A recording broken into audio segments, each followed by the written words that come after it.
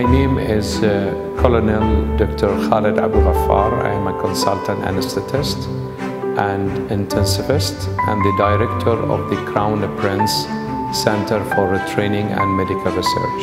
Well, the important manifestation of the center of the BDF is the core value towards promoting the growth, development, and continuous improvement in the quality and service provided towards the patient care.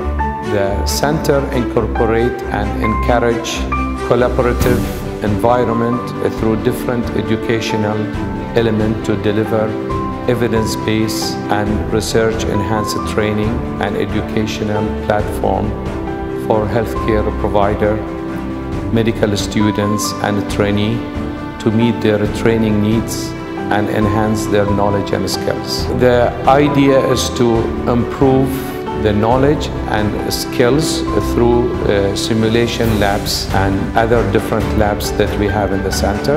We put the trainee in an actual environment to conduct the scenarios, clinical scenarios, to improve their skills before they treat the patient in the hospital. We have different kinds of labs. We have animal lab, we have cadaveric lab, apart from the simulation lab, which consists of more than one specialty. We have 3-bed intensive care, and we have 2 theaters where we conduct and teach anesthesia and surgery. And then we have the different kind of laparoscopic simulation for orthopedic, for general surgery and obstetric and gynae. And we have also the endoscopic, be it for doing upper and lower endoscopy and also for a bronchoscopy.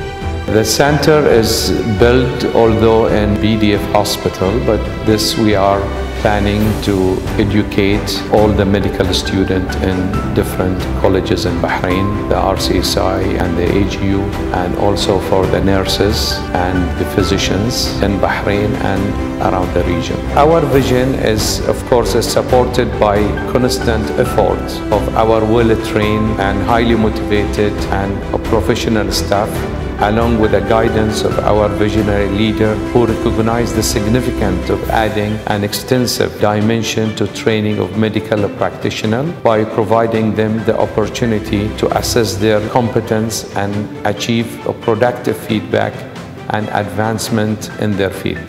I'd like to thank Prof. Major General Khalid bin Ali Al Khalifa to give us this opportunity to have this center for training our staff, the physician and nurses, and for his continuous support for all of us.